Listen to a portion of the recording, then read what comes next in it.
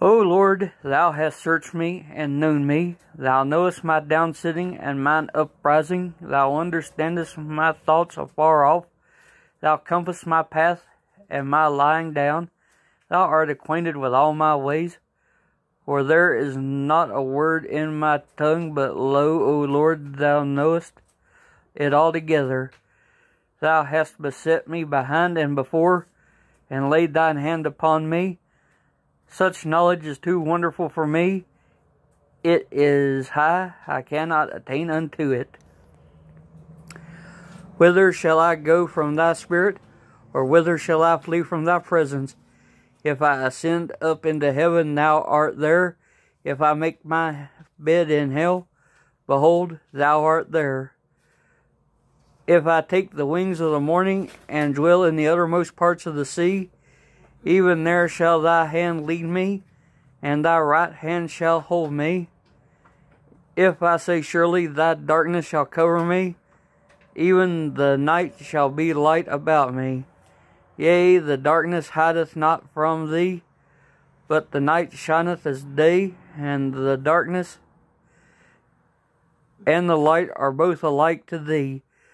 For thou hast possessed my reins, thou hast covered me from my mother's womb. I will praise thee, for I am fearfully and wonderfully made. Marvelous are thy works, and that my soul knoweth right well.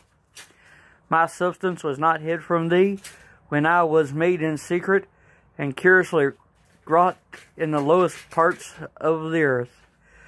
Thine eyes did see my substance, yet being imperfect, and in thy book are all my members are written, which in continuance were fashioned, when as yet there was none of them.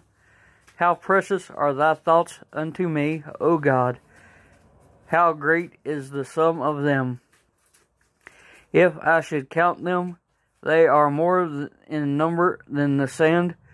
When I awake, I am still with thee. Surely thou wilt slay the wicked, O God.